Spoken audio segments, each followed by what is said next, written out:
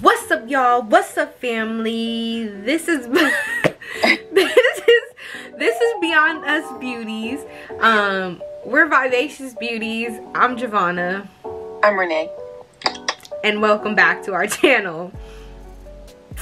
I can't. I feel like that was just so like not right. It just didn't feel right. It didn't roll off the tongue. But you know what? It is what it is. I'm just gonna leave it. Yeah. Welcome to our channel, y'all. If you are new, make sure you subscribe down below, like this video, go check out all our other videos if you haven't, get familiar with who we are, and come back to this one. But we are doing a video on Black History Month. This is day 3 of Black History Month, and as we told y'all, we're trying to get into these individuals that have changed the world in some type of way, and we are just going to talk about Benjamin Banneker. I don't know if it's Banneker or Banneker or whatever. I think it's Banneker, but you know, they could have pronounced it different back then. I have no idea. But that is who we are going to get into today, so stay tuned. If you have any historical facts that you want to tell us or anything that you want to fact check, just comment that down below. Be polite. Disclaimer, as always, we are doing stuff off of our knowledge from school, off of research that we've done, books that we have read, videos we have watched, and so on and so forth. So try to be polite when watching this video. So let's just get into it. I feel so uncomfortable. Huh? I said period. Period, B. Period, poo. Okay. He was the first extraordinary scientist, astronomer, mathematician, and inventor in America to be recognized as a black man. He was born November 1733. November 9th, 1733. in Maryland. Hey, in Baltimore, Maryland, right?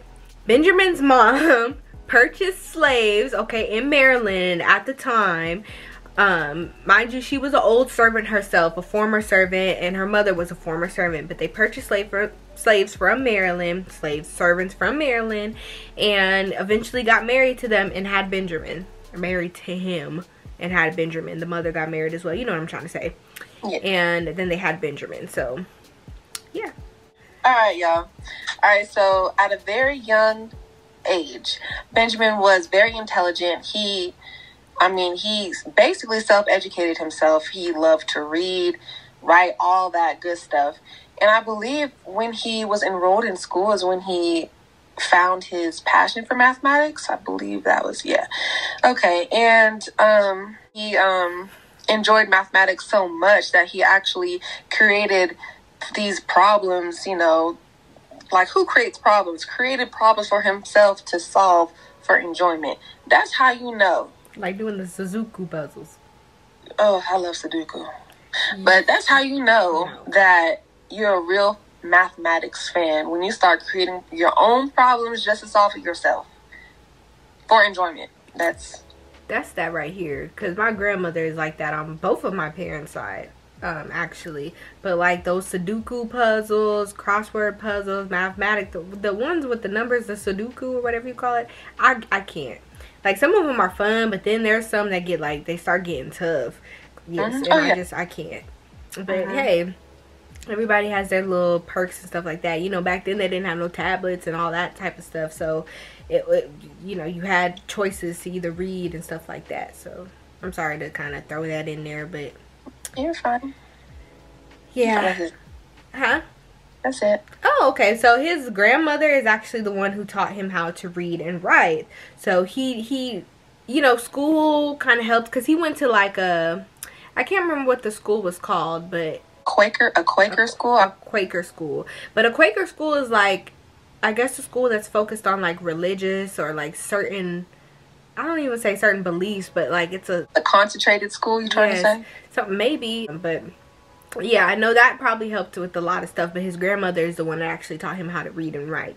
So Benjamin Banneker, at a certain age, he owned his own land. He had his own property, 100 acres of farmland, which was also his, you know, his family's property, and so on and so forth. And he got very, like, really interested and invested in the water lines, how to get the crops to grow properly, and just taking care of the farmlands and stuff like that. And it's very significant because later on, as you will learn, it had a lot to do with the astronomical efforts and research and studies that he put into his Almanac. I hope that's how you pronounce that, Almanac, his book, or his passage, whatever you want to call it. It's technically like a book, but like more of a pamphlet form, in my opinion. Oh, maybe. Yeah. Huh? Was it like a journal? Kind of like a journal, but him being interested in farming, how when the moon would, you know, set or rise, and sunset and sunrise, and just the way of the tide, like, just he was very interested in the nature aspect of life, and so on and so forth. So that later on in this video we'll kind of talk about that. So yeah.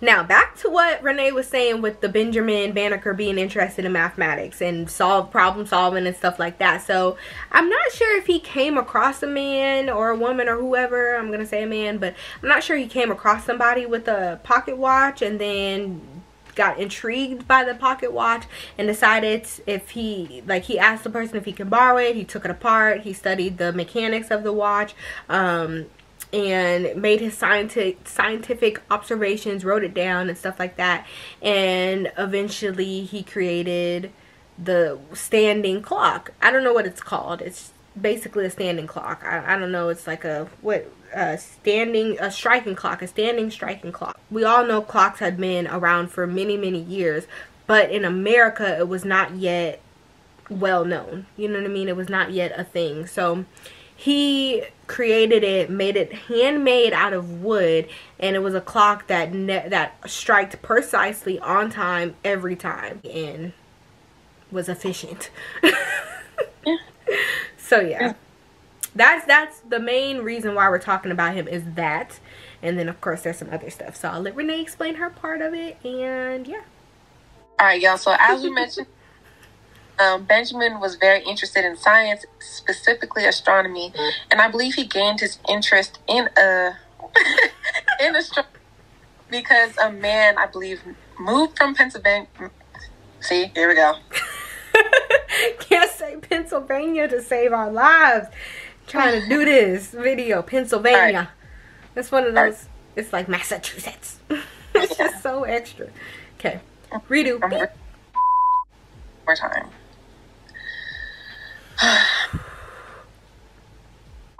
Alright, so as we mentioned earlier, Benjamin really enjoyed science, specifically astronomy, and I believe he gained his interest in astronomy when a man from Pennsylvania moved nearby him, I guess, and he had a mill, and I guess that mill consisted of him grinding grains. Benjamin gained interest in it, and he actually asked the man, like, you know, how does this work? You know, just questions.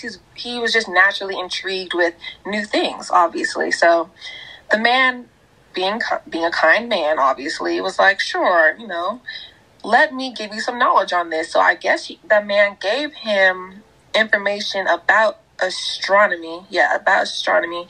And Benjamin took that full force. You know, he read the information, sucked it into his knowledge, and just excelled at whatever he wanted to do with astronomy. So, with that being said, in 1789, at the age of 58, he correctly predicted a solar eclipse by studying astronomical calculations. And it's funny because his predictions, which were accurate, like he correctly predicted a solar eclipse, actually contradicted many well-known mathematicians and astronomers. So that's crazy. He wasn't a professional in this. He self-educated himself in astronomy and was able to predict this event. Hands down, award goes to him. Yes. Incredible. Yes.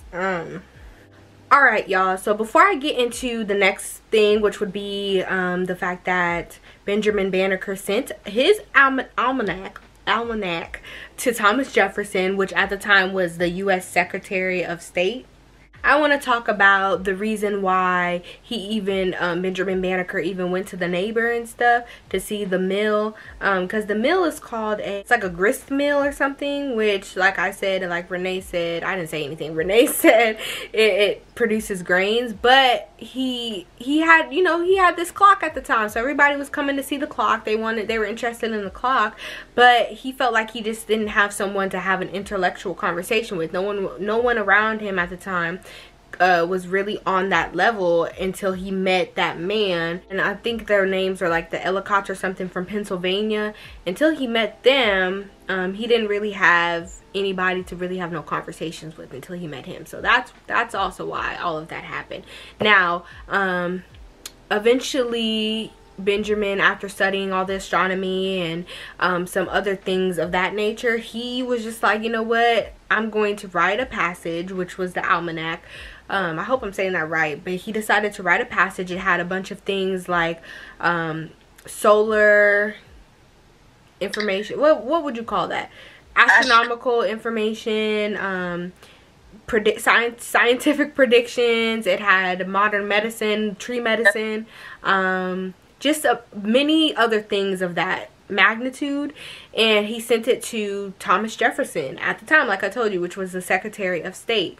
And he wanted to make it known to Thomas Jefferson and the world that as a black man, it is unacceptable that they think another race is inferior, you know what I mean, to another race. Like, because the intelligence matches that of white Caucasians. White Caucasians, what? Girl, this whole video is a dub right now. Like, I'm about to just say, let's just redo it from the top, because I just can't. Please don't. I'm not. So, all the things that went into Benjamin Banneker's Almanac book was just important to him in the world. And the sun and the moon. The birds. And the lotus. Like, I don't... Like, oh my gosh, y'all, to be honest, he was an intelligent man, and he sent his almanac book to Thomas Jefferson because he wanted to show the world and show him that African Americans or black people were capable of equal rights and equal opportunities because they were just as intelligent as a non-black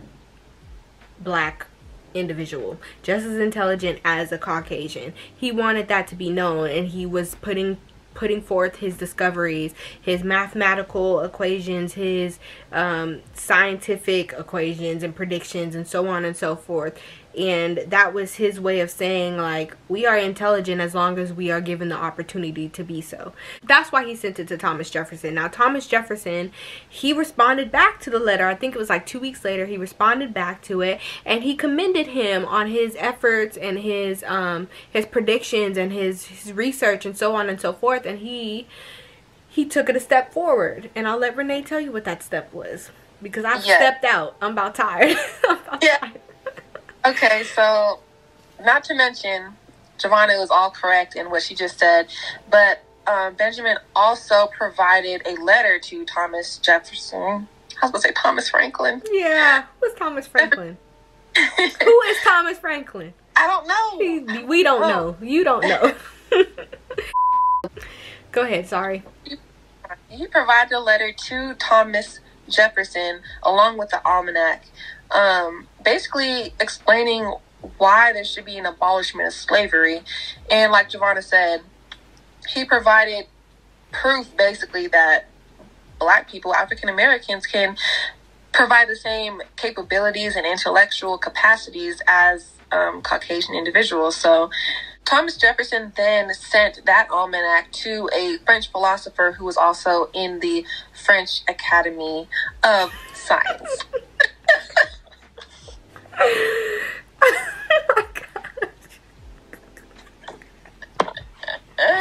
Okay, Enough for real. Let's redo this right now. We're not redoing nothing. No, this last sentence.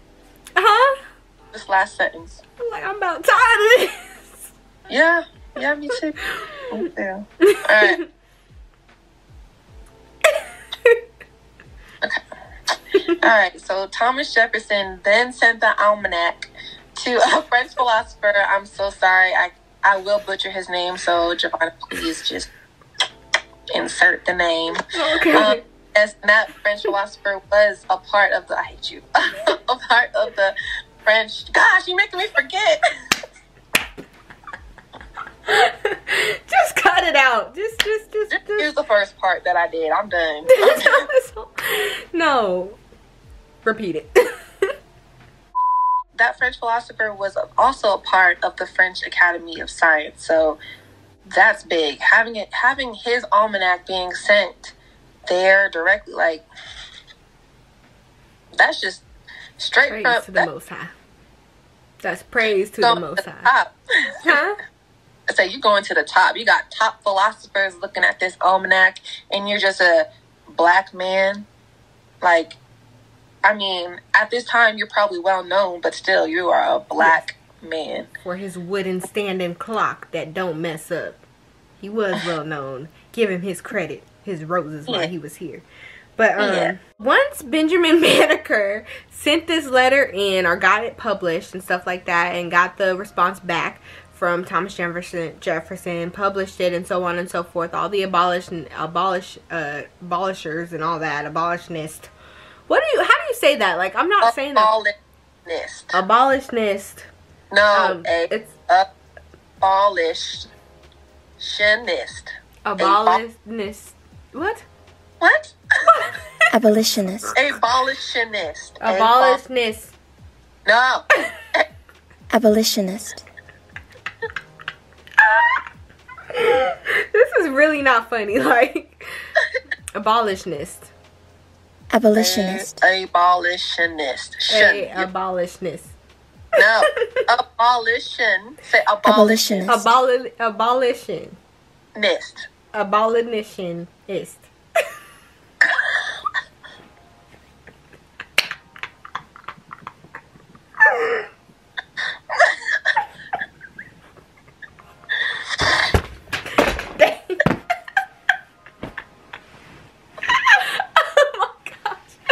I can't.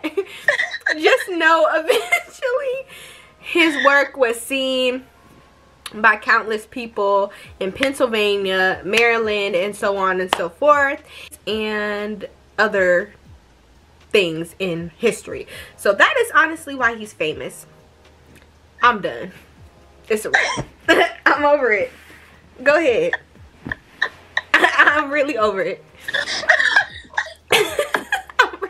I'm real life over it. It's funny because it's horrible. It's like, we are horrible. We're horrible because it's like, keep in mind, y'all, we are running off of 0 sleep. Yes. We honestly, like, I read up on him. I learned about him a long time ago, okay? And then I read up on him a long time ago. So we try to do a refresher, but it's just like when you take a test. You might refresh yourself off of information you think you already know, but then when you finally go to take that test, you start forgetting stuff. That's what this instant is. So it's just like, we know the information, and since we're like talking and we're with y'all and we're with each other and it's funny and stuff and we're messing up, it's like, it's hard to kind of just say what we want to say. It's not like a test where it's quiet and you could just think and do what you got to do. Like, she's talking, she's looking at me talk, vice versa. It's just like, it's a lot of pressure, and we see you. All right. Seriously, bro, this is just terrible. So we're so sorry, Benjamin Banneker. I was about to call him Benjamin Button. The nerve. Go talk again, because the phone messed up. Out. Hello. Yeah, it only. Go ahead. Also, unfortunately, Barry. Wow. You've been watching The Flash, haven't you? Yeah. So he died on Sunday, October 9th, in 1806, in his sleep, unfortunately. And and I believe his house actually burnt down on his funeral, the day of his funeral. Which was the 11th? Go ahead. It was the 11th, October 11th, like 2 days later.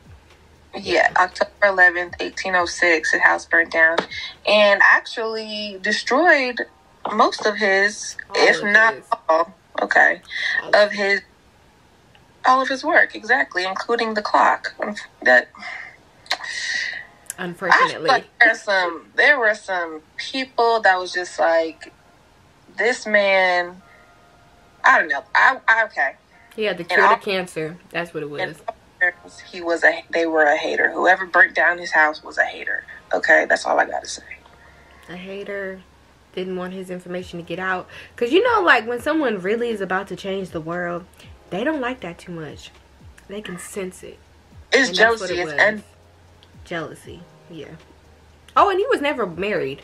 And I wonder if he ever had kids. That was something I thought of. Like, he was never married, and I don't think he ever had kids.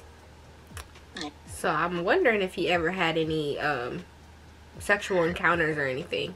Is that weird that I think like that? But I'm just very curious on, like, how his life was, because in our society it would be nerdy, the loner, and stuff like that. But he was very intelligent, a scholar, and, well, he was just very intelligent. I can't even call him a scholar. I feel like if he was well known, like, just like celebrities now. Wow, I said it sounded like that. Just like celebrities now, I feel like maybe women could have been attracted to him because of how popular he was, especially his inventions and all that. I want to say because humans are humans, and some humans, you know, specifically go after guys if they have money or if they're well known, whatever. I feel like, of course, there could have been some women throwing themselves at him. I don't know if he had any sexual advances. I mean, he's a guy. Maybe. I don't know. But honestly, y'all, the purpose of this video was to say that this man was self-taught. The purpose of him, after this crazy video, is that the man was self-taught. He was a scientist. He was a what else, Renee? Oh, he was a scientist, but what encapsulated being a scientist was, you know, him gaining those titles as being an astronomer, a mathematician, what else? Life, mechanisms, all that stuff. He was just a very intelligent person. He put himself, how do I say this? He put forth effort into learning, and he achieved something. And because of that, he wanted it to be known that just because you're of black descent, because you are black, does not mean that you are unable to be intelligent or unable to inferior to anyone else. Yes. Yeah, or just the simple fact that you're unable to have equal rights and stuff like that shouldn't be a thing. More of the story, like, we should all be able to have equal rights.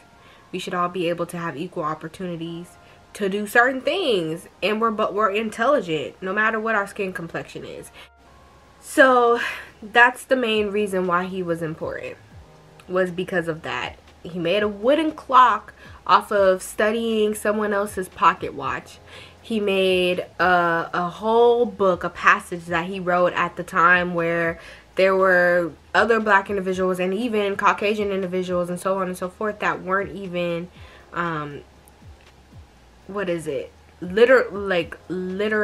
wasn't good at the time. Very illiterate in that geographical location, yeah. Yes.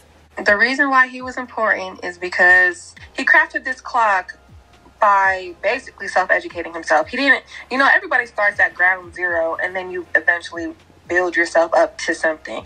He started in ground zero, more importantly in an area that was very illiterate. So not only that, he self-educated himself in many aspects of science to the point where he was able to build a clock. He was able to make a what is it called again? Oh, he was able to create an almanac. He was able to basically just provide proof that African Americans have the capabilities and intellectual capabilities, I guess, as white people. And that's on period, baby. Let me be serious. He basically proved that African Americans have the capabilities and intellectual capabilities as their white counterparts, you know. So just because you're black does not mean that you are inferior to anybody else. You have the same possibilities as white people. I mean, you may not have the same resources, that's for sure, but as long as you, like Javonna said, as long as you put in that effort, you can definitely go somewhere. Yes. And that's exactly what Benjamin did. Yes. So this is the end of the video. We apologize, okay, for just the random giggles and the stuff like that, because to us it is important. It is important to know these people. It's important to say the facts and say exactly what happened. But like we always say, if there's something in the video that you don't agree with, write it down in the comments. We're not historians. We don't study black history. You know what I mean? Like, this is the closest to studying that we've done since we've been in school. So, you know what I mean? Y'all tell us what you think about this particular person, and just have conversations with us in the comments. Now, I will say, make sure you subscribe down below. Look out for... Yeah, subscribe. Look out for some more videos. Check out our other videos. Make sure you check out Helen. Okay. It's because of you. Okay. It's because of you. Make sure you check out Henrietta Lacks. And make sure you check out...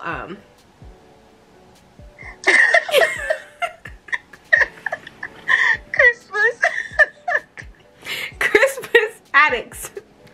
I can't. Huh? Nothing.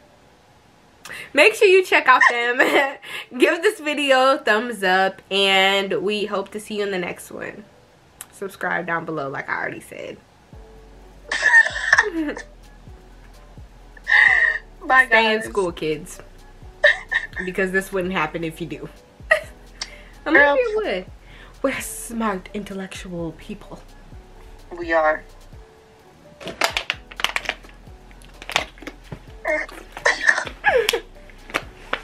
Toodaloo. Okay.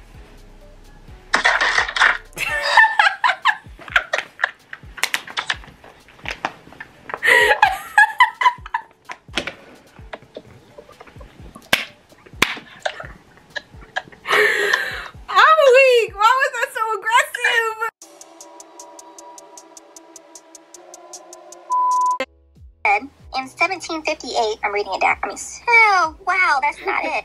I'm gonna read that. White Caucasians, what? Girl, this whole video is a dub right now. Like, I'm about to just say, let's just redo it from the top, because I just can't. Please don't. I'm not. I'm just about to repeat that part. Benjamin Banneker, I was about to say Benjamin. Yeah. Benjamin Button. Benjamin Banneker. So all the things that went into Benjamin Banneker's Almanac book was just important to him in the world, in the sun and the moon, the birds, and the lotus. Like, like, oh my gosh, y'all. My mother got married as well. You know what I'm trying to say. Yeah. And then they had Benjamin. So yeah. I can really see like half of your face is off. But anywho, yeah. That's what I'm dead. You're weird. Don't do that. That's creepy. Alright, y'all. November 9th, 1871,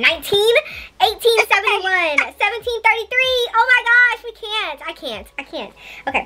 He was born November 1733. November 9th, 1733. in Maryland. Hey, in Baltimore, Maryland, right? He was born November I freaking can't. Okay. Hey, JoJo. Okay. Okay.